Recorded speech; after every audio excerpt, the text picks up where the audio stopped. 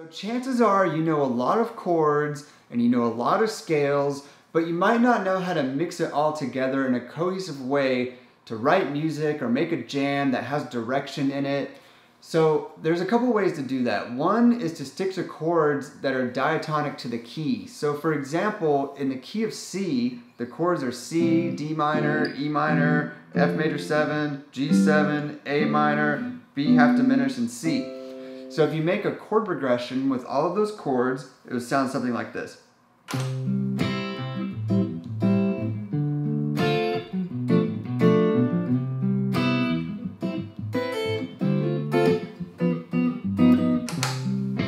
can put that on a loop, and you can play a C major over all of that stuff.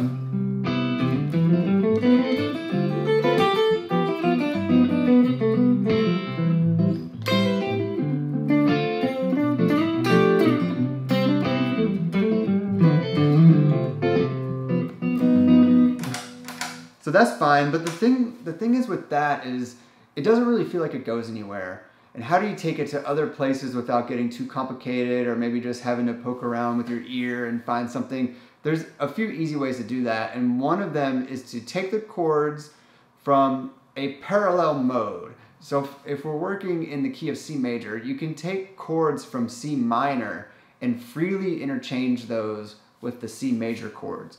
So the chords in C minor are C minor, D half diminished, E flat, F minor, G minor, A flat, B flat 7, and C minor.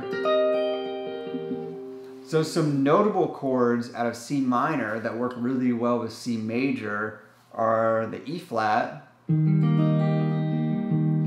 the A flat, and the B flat. You can go back to C with that. So if we do a progression that has 4 chords in the key of C major, and then follow it by chords in the key of C minor, let's do 4 bars, but we'll do just 3 chords, you can make a progression that sounds something like this.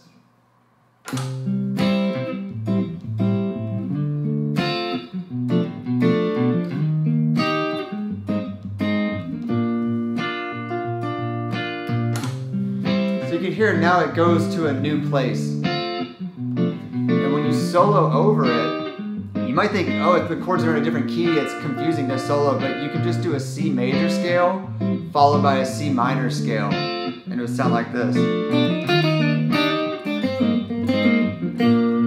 So we'll go, here's C major.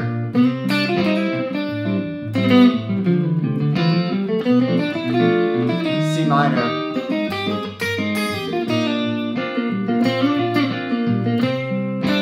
Major. Minor.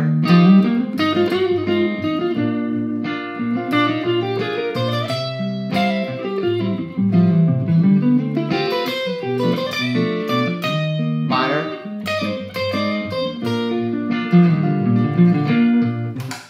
So you can see how it kind of opens up a new place for the progression to go. And when you really start experimenting with it, it's going to open up a lot of new ideas for you, and you're going to feel like you're not really stuck in the same box of playing the same chords. So you can do an easy progression like that where you're doing 4 chords in C major, 4 chords in C minor, and alternate C major to C minor. It's pretty easy to understand. But you can also switch a little more quickly between the 2 modes. So if you do a progression that's, let's say, C major, and just go straight to E flat, so that'd be taking a chord from minor, then let's go to B flat. We'll do B flat over D, and then we'll do maybe F. And that chord, F, is from the key of C major. So if you mix that up, you might get something like this. Let's see, 3, 4.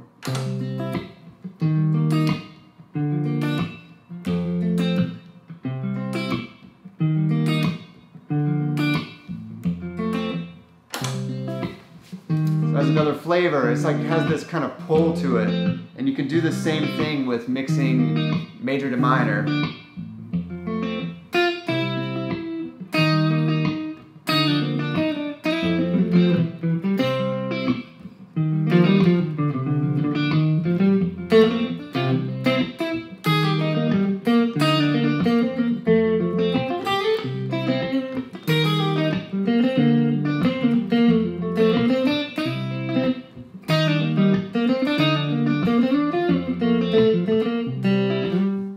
So hopefully that was helpful for you.